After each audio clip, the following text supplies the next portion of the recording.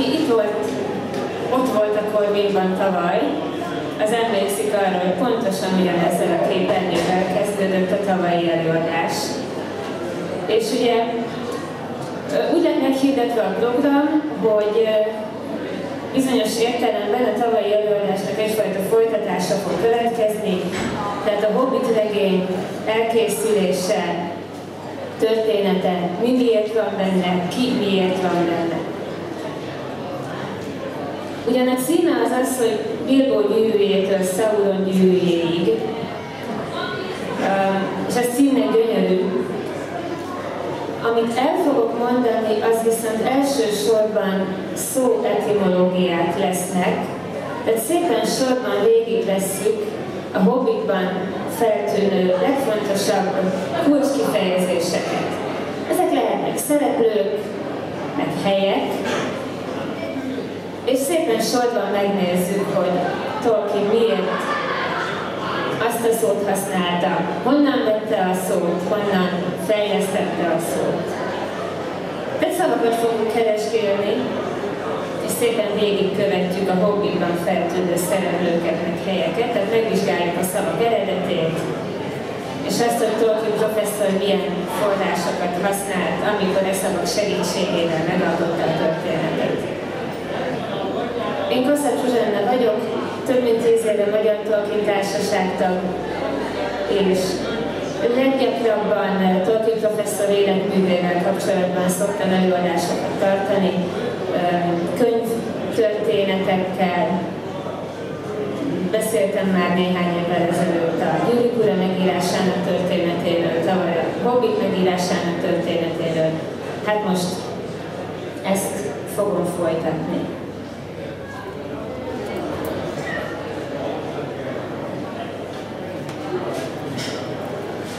Azt valószínűleg minden itt ülő tudja már, hogy milyen híres mondattal kezdődik a Hobbit regény, ugye ez úgy bizonyos volt, egyszer egy földbe vágyjuk, abban élt egy Hobbit. Ezekkel a szavakkal kezdődik a regény, erről tavaly volt is szó, hogy milyen körülmények között vetette papírra a professzor ezeket a szavakat. Azért nagyon röviden azoknak, akik tavaly nem voltak ott az előadásokon, összefoglalnám, hogy a gyerekeinek kezdte írni már a 20-as évek elejétől, aztán évekkel később már a barátainak, az oxfordi tanár és kutató kollégáknak is részleteket olvasott fel. A baráti kört úgy hívták, hogy inklingek, magyarul nevezzük őket tintanyalóknak. Ez egy tudós emberekből álló kis közösség volt.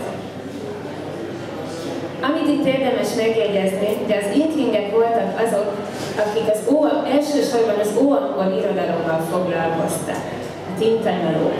De volt Tolkiennek egy másik ilyen közössége is, szintén barátok és kollégák, őket úgy hívták, hogy coal-biters, ugye ez azt jelenti nagyjából, hogy szénrákcsálók vagy szénharabdálók. Ez eredetileg az angolban is az sok évszázadon keresztül az óizlandi nyelvből került, eredetileg kolbitár volt. Izlandon arra használták, hogy akik a hideg estéken olyan közel húzódnak a tűzhöz, hogy szinte bele tudnak harapni a széndarabokba. Hát ők voltak a szénharabdálók. És aztán Tolkien barátai átvették ezt a nevet, de az inklingek, a tintanyalók az óangol irodalommal foglalkoztak. A coal-biterek, a szénharabdálók pedig elsősorban az óizlandi irodalom szagákkal, nyelvtörténettel. Aztán arról is beszéltem tavaly, hogy hogyan sikerült megjelentetni a Hobbitot. Ugye ez két olyan hölgynek volt köszönhető, akik Oxfordban tanultak, és ha nem is ismerték Tolkien személyesen, de pontosan tudták, hogy mivel foglalkozik. Itt látható az egyik hölgynek, Ellen Griffithsnek dedikált a Hobbit példány, az első megjelenés egyik példánya.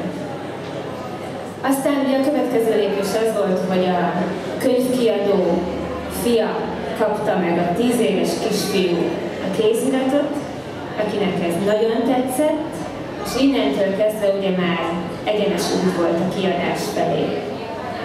Persze, ahány kiadás, annyi javítgatás. Ezt tudjuk Tolkienról, hogy ő nagyon sokat pepecselve dolgozott, legszívesebben mindent átírt volna, legszívesebben az összes új kiadást újra átírta és kiegészítette volna. Aztán, amikor később a Gyűrűk ura megjelent, akkor ugye ahhoz akarta hozzáigazítani, teljesen koherensé tenni a történetet, nagyon sokat dolgozott vele folyamatosan, szinte élete végéig.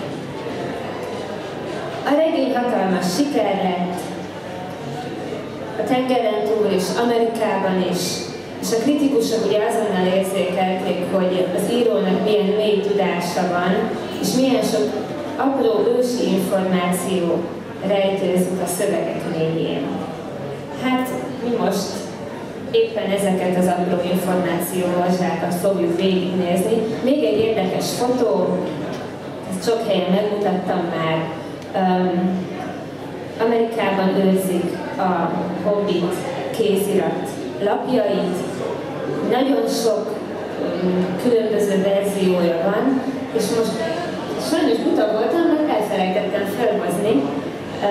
Ez körülbelül 2 évvel ezelőtt egy összefüggő műben, The History of the Hobbit címen megjelent, tehát egy kötetben az összes létező Hobbit szövegváltozat. Ezeket az előadásokat is elsősorban ebből a könyvből szoktam elkészíteni. Ez pedig itt a legelső Hobbit borítója, az első kiadásé. És amint mondtam, bizonyára lesz egy néhány ismerős dolog tavalyi előadásból, de ezt nem szerettem volna kihagyni. Kezdjük magával a Hobbittal. Hogy honnan is jött a Hobbit szó. Azt, hogy Tolkien honnan vette, az nem dönthető el teljes biztonsággal, mert hogy Tolkien sem emlékezett rá pontosan, meg soha nem indokolta meg. Ugye azt tudjuk, hogy hogyan vetette papírra, vizsgadolgozatok javítása közben.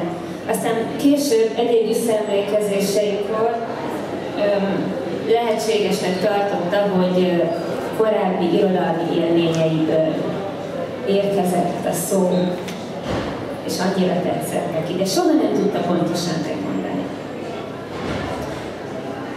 Aztán később, amikor már Tolkien saját mitológikus folyamatában teljesen beépültek a szavak, akkor már saját etimológiát is alkotott a szónak, Tolkien zsenialitására jellemző, hogy visszafelé alkotta meg az etimológiát.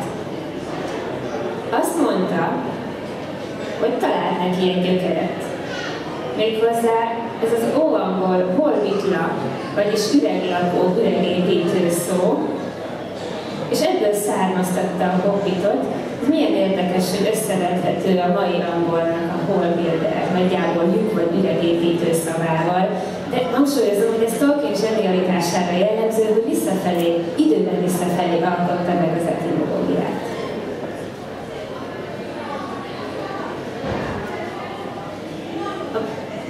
Tolkien mitológiájában nem túl sok Hobbit nyelvű szó maradt meg. Ennyi van, ennyiről tudunk. Ráadásul, ugye itt van, ahogy a hobbitok önmagukat hívták, ugye ők úgy hívták magukat, hogy kuruk, és ez Tolkien belső története szerint a rohirok nyelvéből származó szó, Uddukan, és szintén üregépítőt jelent. Hát ezek voltak azok a szavak, amiket a hobbitok használtak. És ezekről tudunk. Nézzük a neveket. Az imént említett The History of the Hobbit című jó vastag, gyűjteményes Hobbit kiadás összeállítója, John D. Radcliffe mondja, hogy rengeteget kutatta a Hobbit szövegét, és arra jutott, hogy a Bilbó név az valójában semmi különös csavarja nincs, egyszerűen csak csak azért találtak a Tolkien, mert könnyen megjegyezhető, rendkívül dallamos, és mivel ez alapvetően egy gyerekkönyvnek készül, hát olyan nevű szereplő kell bele főszereplőnek, akik könnyen meg tudnak jegyezni. Tehát alkalmas egy gyerekkönyv, vagy egy könnyed fantasy történet szereplője nevének. Aztán természetesen csak elkezdték kutatni a Tolkien kutatók, és azért arra jutottak, hogy van egy nagyon régi ógermán gyök, a Bill, ami kardot jelent. De nagyon érdekes, hogy ennek Tolkien nem ment utána. Tehát ezt nem ő állította, hogy itt a kard az Bilbó nevében benne lenne, hanem már az ő kutatók. És azt úgy tudjuk, hogy Zsákos Bilbó neve a hobbitok nyelvén önmaguk között Bilba, Lavingi, ez a Lavingi, ez a hobbit nyelven Zsákos. Egyébként Frodo neve is megvan, őt Maura Lavinginek hívják.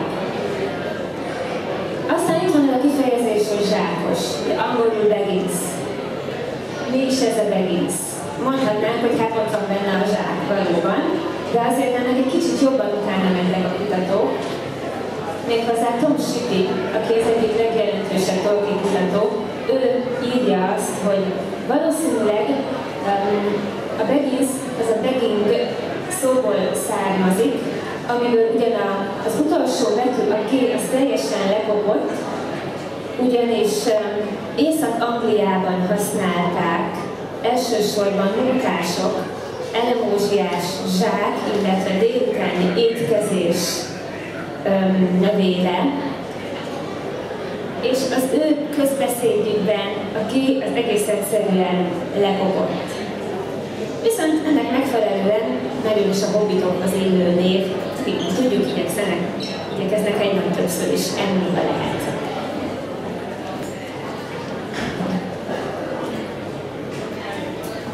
Aztán most már egyre izgalmasabb területre fogunk jutni, úgy látom. Következik Gandalf neve, akinek a történet megalkotása folyamán több neve is volt, de először nézzük magát a Gandalfot.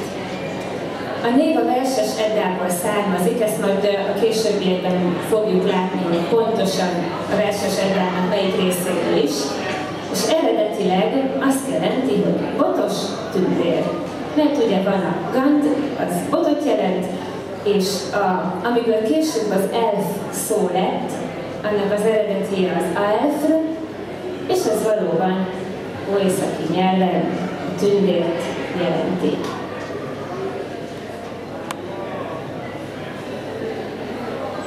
Ami még megjegyzendő, de ezt majd fogjátok látni, eredetileg Gandalf a verses Edda, tehát az alapforrás szerint egy törpnek a neve volt.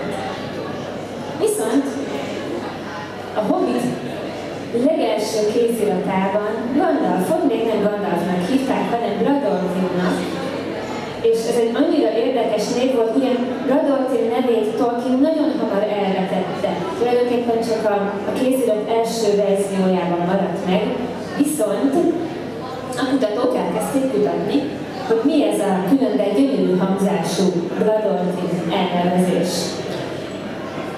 És Tolkien korai nyelvészeti munkáiban, meg szószedeteiben ezért meg is találták a lehetséges gyökereket. Az egyik, az egy korai krenya szószedetben, amit akkor még nem is így írt le Tolkien, hogy krenya, tehát a Q utáni U még nem volt benne. Tehát egy korai krenya szószedetben széles nyitott vidék kiegészítve Alföld néven szerepelt. A filmből pedig tudjuk, hogy szürkét jelent nem csak a korai tünde nyelvekben, hanem aztán később is ugye a Silmarilban, aki olvasta a Silmarilokat, az emlékezhet arra, hogy Fingol király nevében is ez a bizonyos szürke van benne, ugye ő is egy szürke, köpönyeges jelzővel élt. És így összerakva ez a régi név, hogy Bradorfin, azt jelenti, hogy szürke vidéken vándorló, egy szürke, aki a vidéken vándorol, és milyen érdekes, hogy sok évvel később szürke Gandalf Tolkien összes elképzelésében egy sokat vándorló, szürke ruhás alak.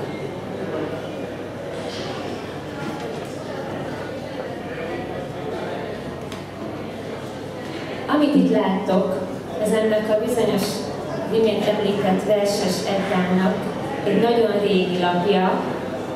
Azt ugye tudjuk, és bizonyára ti is tudjátok Tolkienről, hogy ők nagyon érdekelték a holt nyelvek, a régi eltűnt korok és népek mitológiái, az óészaki mitológiák elsősorban.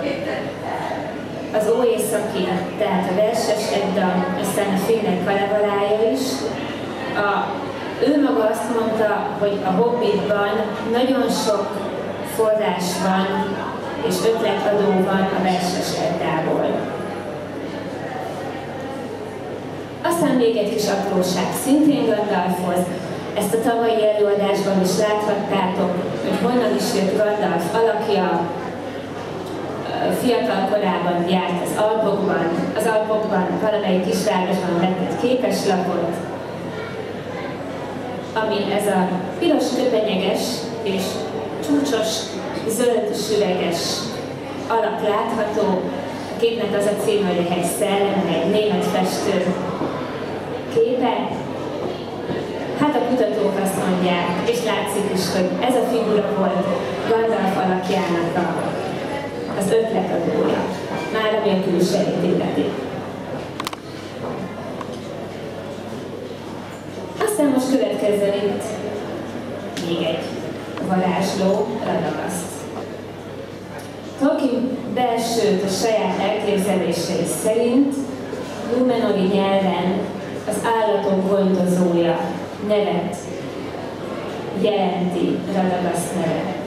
Viszont, hogyha egy kicsit kitekintünk, hogy de honnan is jött neki ez a szó, hogy Radagaszt, hát találunk egy olyat, de szláv mitológiában volt egy ősi istenség, akinek különböző nevei voltak, itt most a Radagaszt jelent meg, de hívták területtől függően Radigosztnak, Redigasztnak, Ridegosztnak, és valóban a szláv mitológia egyik ősi istene, nevének jelentése ugye az, hogy kedves vendég. A vendég szeretet istene volt. Nagyon érdekes, hogy napjaink rekonstruált szláv panteonjában is megtalálható, és a mostani modern szláv pogányok is nagyon tisztelik. Néhány egyéb irodalmi forrás szerint a háború, az éjszaka, a tűz és az esti ég istene is volt. Szeret vendégeskedni, fedődök, akik feketében jár. Aztán azért csak találtak a kutatók egy óangol forrást is, egy vöröses-barna szellem jelentésű Rudugaszt szót.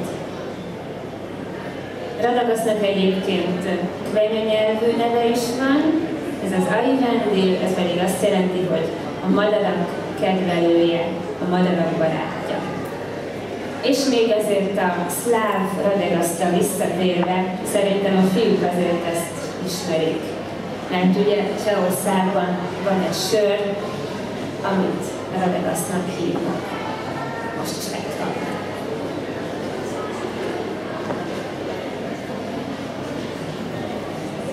Gollam neve. Gollamnak a Gollam neve az alapvetően semmi különöset nem jelent, hanem ugye ez a gurgulázó, bugyborékoló hang, amit ő nyelvetlés meg köhécselés közben kiad. A gollam az csupán ennyit jelent. Viszont megnézhetjük azt, hogy az eredeti hobbitok között használt neve, a Smeagol mit is jelent. Természetesen egy óangol szóból következik, valamibe bekúszó, valami átfurakodó a jelentése. De Smeagolnak volt egy még ősibb neve is. A saját népe a legősibb hobbitok között használt nyelven Úgy hívta őt, hogy Trahald. Itt létezik egy ógermán gyök, a tra, ami szintén üregbe féregszerűen bekúszót jelent. Tolkien nagyon szeretett játszani a szavakkal, a nyelvekkel, gyakorlatilag mindennek igyekezett megkeresni a legelső, a legősibb verzióját. És ezt nem szabad elfelejteni, mert erről is lesz még később szó, hogy Smelgolnak és Smaugnak, a sárkánynak a neve is ugyanaz a bizonyos bekúszó, átfurakodó, ugyanez a szó Smaugnak, a sárkánynak a nevében is megjelenik, de erről majd egy kicsit később. Hát nézzük az orkokat. A mitológiában, Tolkien mitológiájában úgy szerepel, hogy az ork az annak a névnek az alakja, amit leginkább a rohani emberek használtak gonosz lényekre. Ez az utolsó, amit az orkokról leírt, hogy elsősorban a rohaniak használták, és aztán így terjedt el Középföldre többi részére. Aztán később már, és eredetileg Tolkien is úgy írta az orkot, hogy ahogy ott fönt látjátok, C-vel, tehát ami az óangol eredeti. Aztán később ezt a C-t módosította K-ra, ezt a formát részesítette előben, hogy egy kicsit keményebb legyen. Illetve azért is, mert hogyha itt C-vel lett volna leírva, akkor az ork is az angol, hogyha ezt látja leírva, hogy ork is C-vel, akkor nem biztos, hogy ezt a C-t a K-nak akarja mondani, hanem lehet, hogy azt akarja mondani, hogy orsz is. Márpedig ugye azt tudjuk, hogy Tolkiennál minden C K-nak ejtendő. No, de nézzük az eredeteket.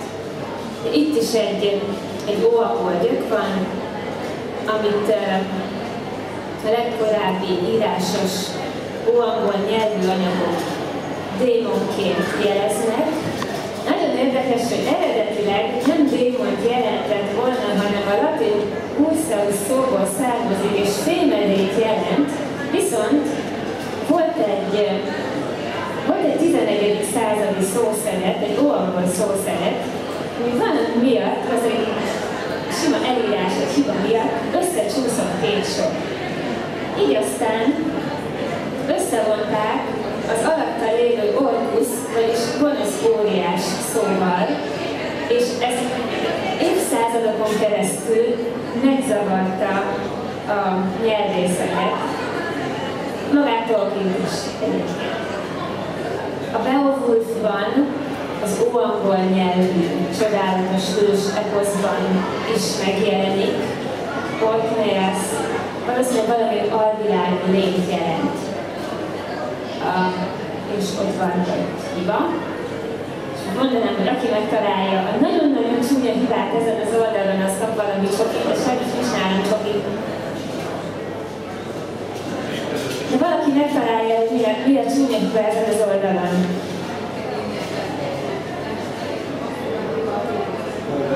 Óbetű, jó? Oké. Tehát ugye, ott a Beowulfból az óbetű hiányzik, ugye a Beowulf egyébként ugye a mézekfarkasa a főszereplő neve, aki egy ilyen medveszerű külsővel és erővel bíró ember volt, a mézekfarkasa.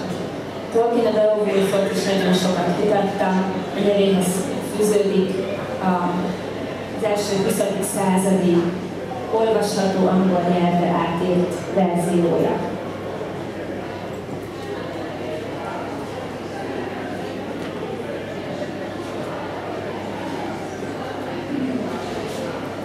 Aztán itt van a goblin, amiről azért nem szabad elfeledkeznünk, ugye folyamatosan az orkokat emlegettük, de azért aki a Hobbitot olvasta, az láthatja, hogy a Hobbitban szinte folyamatosan a goblin szó jelentkezik, talán csak egyszer jelenik meg az, hogy ork.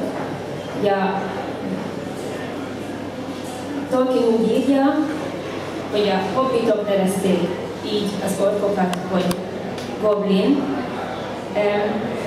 Ebben az az érdekes, hogy Tolkien, amikor nyelveket fejlesztett, meg amikor nyelvekkel foglalkozott, akkor általában a régi germán gyökerű nyelvekkel foglalkozott. Viszont a kobold, ami a goblinnak az eredete, az egy új latin eredetű szó, és Tolkien az új latin nyelveket annyira nem kedvelte, természetesen görögül latinul tudott, de nem foglalkozott ezekkel túl sokat. De úgy tűnik, hogy a kobold szó azt tetszett neki, és ebből a goblin is. Aztán itt még egy szószeret. Itt azt látjátok, hogy Tolkien különböző fejlesztett nyelveiben hogy is hívták az orkokat. Ugye ennek volt egy alapgyöke, Tolkiennál ez a rukun, ez valamilyen ijesztő lény, ami a tündéket megrémítette, és azért ezek a betűk, az L és a K, az mindegyik általa fejlesztett nyelvű szóban megjelent. Még a vadonlakók, a druidánok nevében is ugye ott az R és a G ilyen kemény hangzású.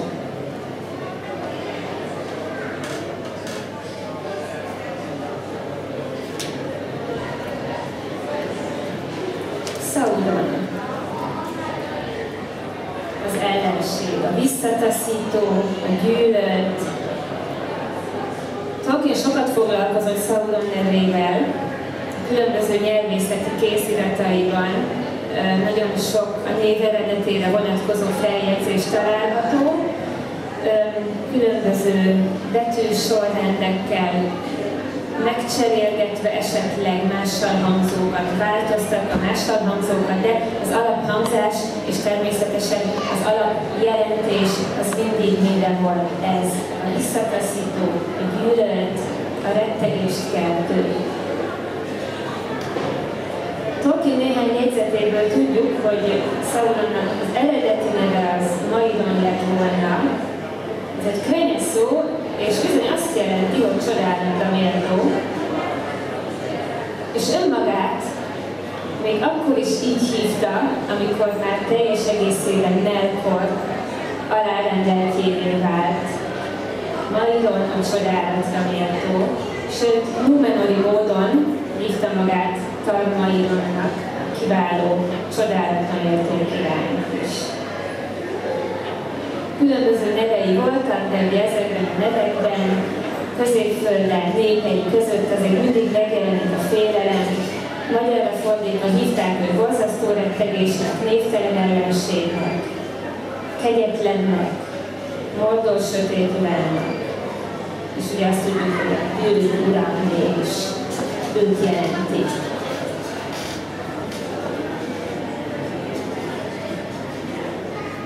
Smaugot már az előbb említettem. Ez a bizonyos keresztül préselődni egy lyukon. Ez egy nagyon régi germán szó, egyébként egy ragozott forma, már ez a szuván. Keresztül préselődni, keresztül nyomakodni egy lyukon. Ezt jelenti a neve. És akkor itt nézzük meg azt, ami szintén Tolkien zsenialitása, és egészen engem teljes csodálattal tölt el.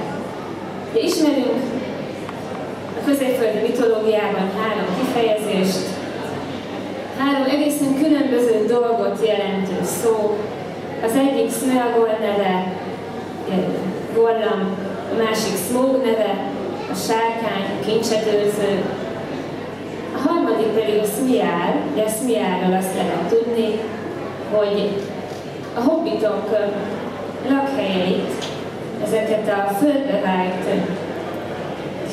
lyuk vagy barlangmocska rendszereket hívták Smiálnak. És bármilyen megdöbbentő, de ennek a 3 szónak ugyanez a gyöke, ez a bizonyos lyuk, földbe fúrt lyuk, átfurakodó lyuk, mind ez a bizonyos régi germán gyök. 3 egészen különböző szó. Hát ez Tolkien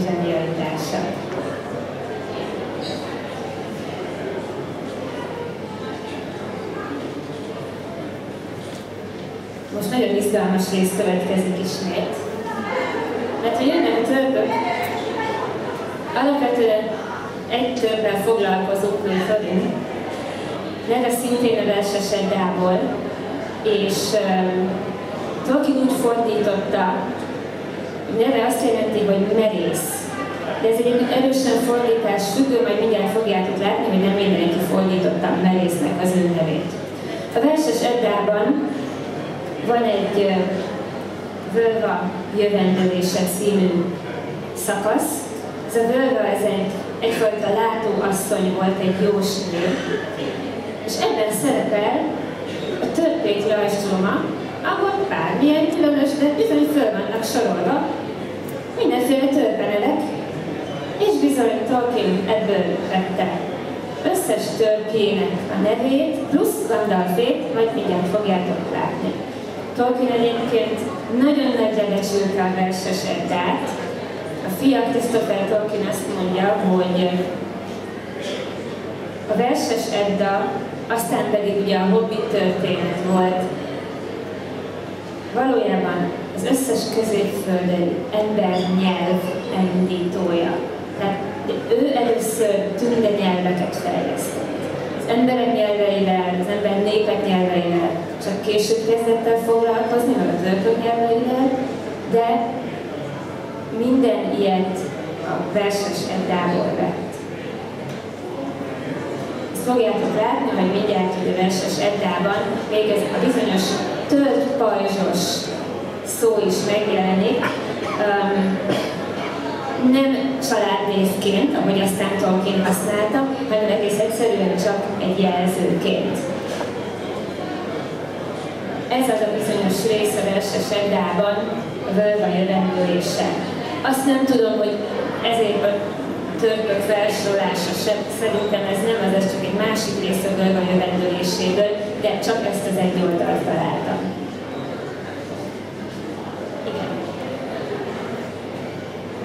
A 10. verszaknál kezdődnek a bennünket érdeklő dolgok. Egyébként a magyar fordítás Tandori Dezsőjé. Néhány sor sajnos hiányzik, ezt is fogjátok majd látni, de a leglényegesebbek benne vannak. Ott van például rögtön Durin, de ez eredetileg 2 N-nel, Tolkien már 1 N-nel írta. És itt vannak a többiek is, amit Tandori Dezső le is fordított, Dvarin nevét tolvajlóra, Dáinét sötétítőre, Dáinnál érdemes figyelni arra, hogy ugye a Dáin nevében azért a dark az ott van, nem véletlenül valóban sötétet jelentenere. Bifur, Vafur, Önmond, Móri egymás után következnek. És itt van Gandalf, az eredeti szövegben Gandalfre, varázsbotosként fordította Tandori, de ez az a bizonyos botos tündér kifejezés. Itt egy törpének a neve. Thorin nevét fenyegetőnek fordított, tehát ugye ez a, ha összevetjük a Tolkien által merésznek gondolta, tulajdonképpen nagyon sok különbség nincs. És ugye itt megtaláljuk Szár és Tráin neveit is.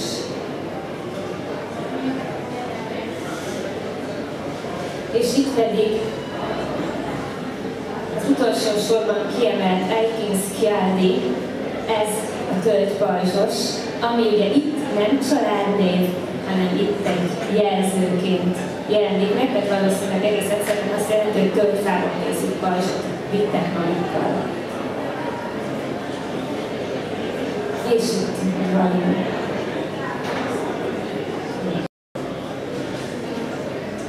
Még egy valami miatt visszaalakoznék.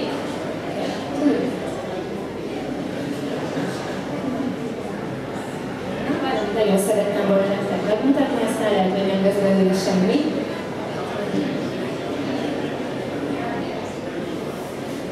De ott van, jó. Eddig még el sem mutattunk. Glowing neve, és hogyha akár a könyvet olvastátok, akár csak a filmet láttátok, többször feltűnik az, hogy Glowing az, aki mindig tüzet gyújt. Mindig ő gyújtja a tüzeket. Hát azért gyújtja ő a tüzeket, mert az ő neve a tündöklő, a tűzgyújtó, és hogyha az angol tudásokban keresgéltek, akkor ez a bizonyos glowing, to glow, ez is ebből a szóból származik, a fényes.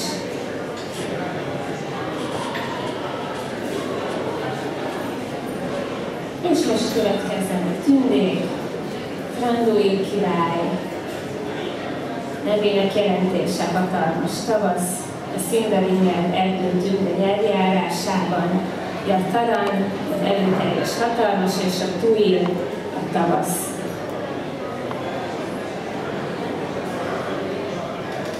Legolas, ő talán Gyűrűk urából is, ott ugye emlegeti is Gandalf zöld lomb Legolasként, ami ugye semmi egyebet nem jelent, csupán a nevének a megkettőzését, mert valóban ez a eredetileg Laeg zöld, és a Golas pedig nem is egy levelet jelent, hanem egy levélcsokrot vagy egy lombozatot.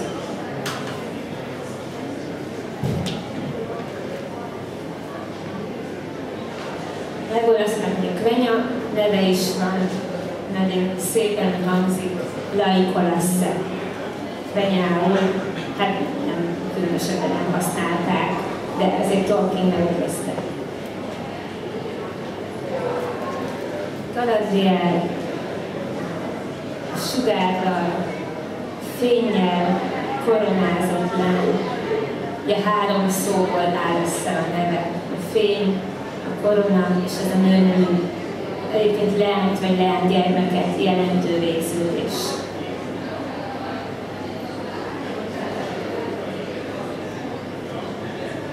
A Galadriel nevénél van egy apró félreértés, ami félreértés lehet, és ezt Tolkientől meg is kérdezték a rajongói, olvasói, ezt ugye tudjuk Tolkienról, hogy ő nagyon sokat levelezett az olvasóival, és olyan lelkiismeretesen mindenféle kérdésre hosszú sorokban és oldalakon keresztül válaszolt. És ezt a kérdést is feltették neki, aztán erre válaszolt is, hogy a galad elemnek, ennek a fényességet jelentő galad szónak semmi köze nincs ahhoz a galadhoz, ami TH véggel galad, mert az ugye fát jelent. De megjegyzi Tolkien, hogy időnként a tündék is leírták Galadriel nevét TH-val, de hogy az hiba, és tulajdonképpen nem lenne szabad használni. Ráadásul Lórien fővárosa vagy központi helye, Khazad-dûm, ott is benne van a Galad TH-val a kifejezésben, de az sem Galadriel nevére utal, hanem az is a fára.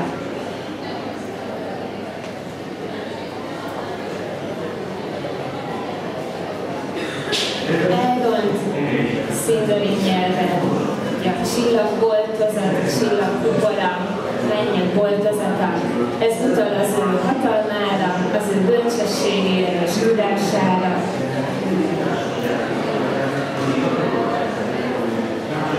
Beorn, akinek nagyon érdekes neve van,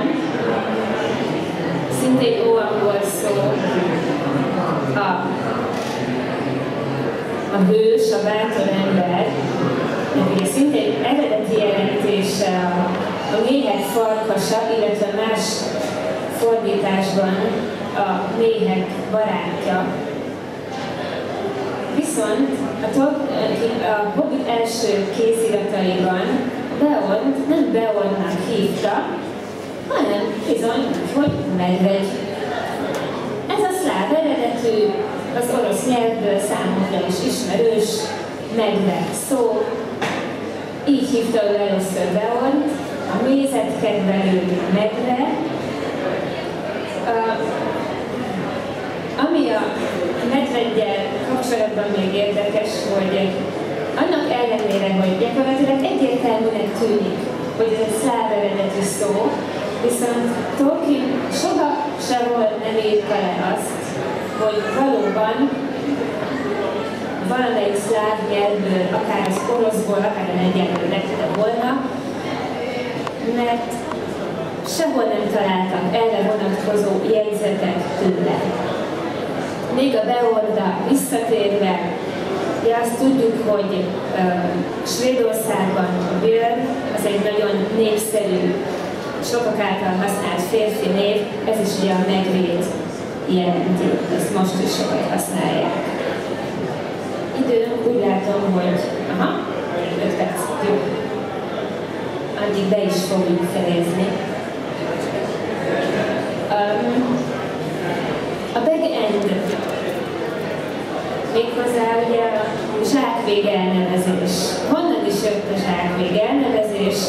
Hát ez csupán onnan, hogy volt Tolkiennek egy anyai nagynénje, Jane Saffield, akinél nagyon sokat tartózkodott gyerekkorában, és a Jane Saffieldnek egy olyan kis tanyája volt, ami egy ilyen kis utca, tulajdonképpen köz végében volt, és a szomszédok, a környékbeliek egyszerűen csak úgy hívták, hogy az ott a back end, a zsákvég.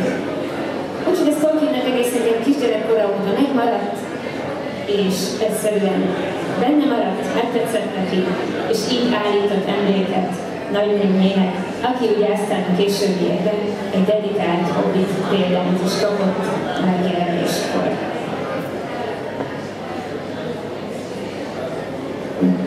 Völgyzugoly, Rivendell, Imladris, akinek melyik tetszik jobban, de Rivendellt közös beszédben használták, az Imladris, Sindarin szó, az a jelentése, hogy hasított völgy, vasadék mély völgye, tehát valójában azt jelenti, ahol volt a gyönyörű tündetelepülés. Dávid Szálló az egyik ismert Tolkien kutató, az ő kutatásai szerint lehetséges inspiráció és nagyon valószínű inspiráció Tolkien számára a svájci Lauterbrunnen völgye, ahol fiatal korában 1911-ben járt. Hát, ha megnézitek, ez maga Völgyzugoly a mostani valójában. Amit itt meg is lehet nézni, mert valóban így néz ki. Szívfő. A szívfő az, ahová a sasok leteszik a hobbitokat és Gandalfot. A kutatók szerint nagyon korai színbeli kifejezés. A Szornelgin volt a megelőző. Onnan tudjuk, hogy az egyik kézirat lapra Tolkien följegyzett egy olyat, onnan jött a The Kerok, angolul a szírtfő név, és följegyezte fölé, hogy Szornelgin. A Szornelgin szó aztán később nem került bele a regénybe, viszont de a kutatók megtalálták, mindent megtalálnak, és meg is keresték, hogy mi lehet. Egy nagyon korai verziójú, és a Sindarin nyelv előzménynek tekinthető gnómis szószeredben a sziklát jelentő szarn és a helyet jelentő nyelv. És maga a Kerok szó pedig tulajdonképpen semmi más nem jelent, de óangolul kar, a szikla, és a velszi nyelven nagyon hasonló hangzású szó szintén azt jelenti, hogy szikla. Ugye tulajdonképpen egy szó kettőzés, tehát ugye a rok is ezt jelenti.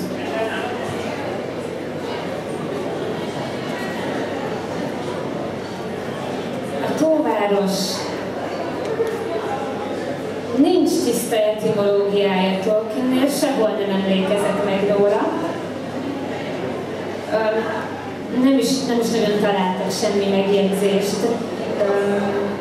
Egy olyan kézirat töredék van, ahol az áll, hogy az Esgarod nem Sindarin szó, de az, hogy nem Sindarin, az nagyon elmosódottan látszik csak, A kutatók annyit találtak, hogy korai tündenyelvben, egy ilkori szószetben találtak egy olyat, hogy az eszgárnak lehet két verziója, az egyik az nádas meder, vagy valamilyen nádas part, hát ebből következett a nádas tóparti város, ez a nevére. És akkor ugye már itt az utolsó előtti dolognál tartunk, Bakacsinerdő, magyarul ugye eredetileg Mörkút, ez egy nagyon szép óészaki szó, szintén a verses Eddából, és sötét határ erdőt jelent, és ami nagyon érdekes, hogy a verses Eddában egy olyan helyen szerepel, ahol azt írják le vele, azt a területet, ami elválasztotta a gótok országát a hunokétól. Tolkien egy levelében leírta, hogy a Nap szó nem az ő találmánya, majd pedig hosszan értekezett a név óangol és óészaki eredetéről. És most már tényleg itt a vége. Az utolsó, az Arkenkő, az Arkenstone, ennek szintén nagyon szép eredete van. Elsősorban a verses Eddában találta meg Jarkenstein, értékes kő, és van egy óangolban használt kifejezés is, ami szintén értékes követ jelent, ugye a két szó erős kapcsolatban áll egymással. Hát nagyon szépen köszönöm, hogy ilyen szép számon és türelmesen végighallgattátok ezt a rettenetes mennyiségű fejtegetést. Egészen büszke vagyok magamra, mert tök jól tartottam az időt. Ha bármilyen kérdésetek van, akár ezzel a témával kapcsolatban, akár bármilyen Tolkien életművét illető témával kapcsolatban, akkor nyugodtan keressetek meg minket